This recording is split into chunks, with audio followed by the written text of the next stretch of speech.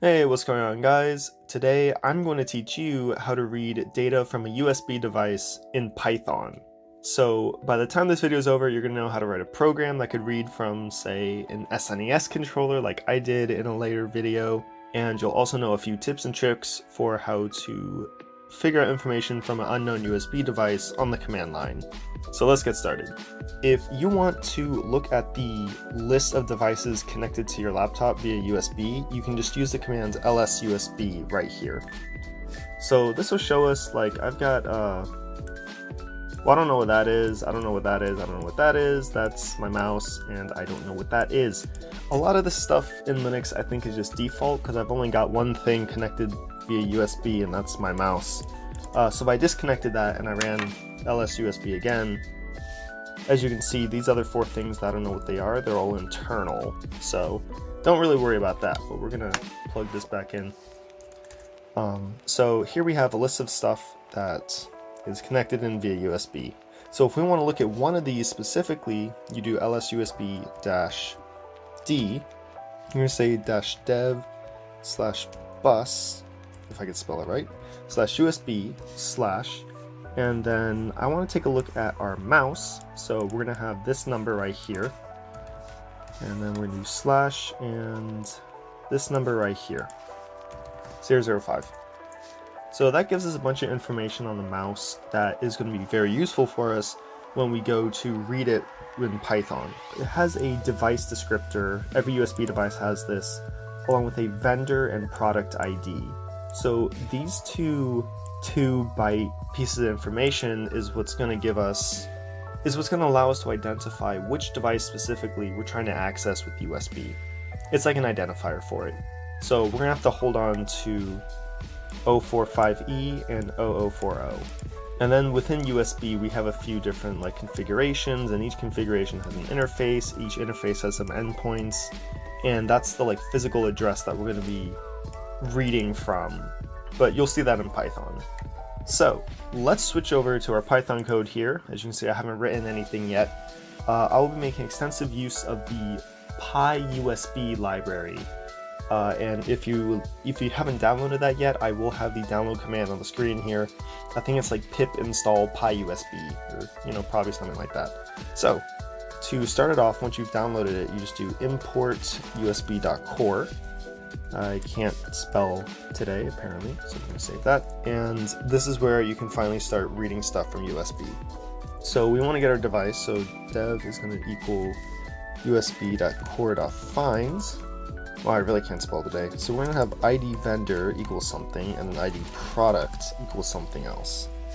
And we're going to pass in those values that we saw in our LSUSB. So our vendor ID is going to be this, and 040 is going to be for product. So vendor and product IDs. So this is going to represent our mouse now. Now we want to get the right endpoint, so we're going to say EP equals dev, and then interfaces, we're going to get that first interface, and then .endpoints, and we're going to get that first endpoint. So now we can actually read from this file buffer right here. Or sorry, we have to have dev0 to get that first device within this list here. And we also want to get an interface number, so I is going to equal dev0, and then .interfaces 0 .b interface number. Pretty simple. So now that we have a descriptor of our USB device, we're going to say dev.reset. So this is going to reset whatever is currently running on this device, whatever process is currently listening to it. We're going to say if dev.is kernel driver active, and dev.detach kernel driver. So what this is going to do is it's going to say if there's a process currently listening to the USB data from this device, we're going to tell it to stop, so that way we ourselves can attach to it in its place. So I'm going to say dev.set configuration just to start it up. Now we want to get the actual address that we're going to read from, so it's going to be endpoint address, and equals ep.b endpoint address. There we go. So then now we have a literal byte stream that we can just read a certain amount of bytes from whenever we want. And it's going to be really easy to do this. All we have to do is say r equals dev.read. We're going to get that endpoint address, and we're going to get the number of bytes that we want to read. So we're going to say 100, just because I don't have any experience with reading from a USB mouse, so I have no idea what the actual spec is. I know some USB devices like the SNES controller, they give you a set amount of bytes as the first read. In the SNES controller's case, it's 96 bytes, and then every time it'll send 8 bytes, which correspond to which buttons are being pressed. I don't know how to do that with a mouse, so I should have read the spec, but we're gonna feel our way around it this time. So let's actually see how many bytes are read out of this 100. Or you know what, let's give it 1024. So I'm assuming it's gonna actually read in less bytes than this, so that way we'll know how many bytes is read right off the bat, if any. So let's go ahead and run this. Oh, that's right. We're going to want to run this with sudo. Oh yeah, so in my sudo, if I do Python, it's actually Python 2. So let's specify Python 3 real quick. Right, I knew I needed the interface number for a reason. You have to pass that into is kernel driver active, because if a USB device has different interfaces, then you can have different processes listening on those interfaces at the same time. So you have to be pretty careful with some of this USB stuff. Alright, what is this, like fourth time's a charm. Oh, what do you know, it isn't. Okay, it's saying operation timed out, so it must not have read anything. But if I move it around, there we go. So it read 472 bytes.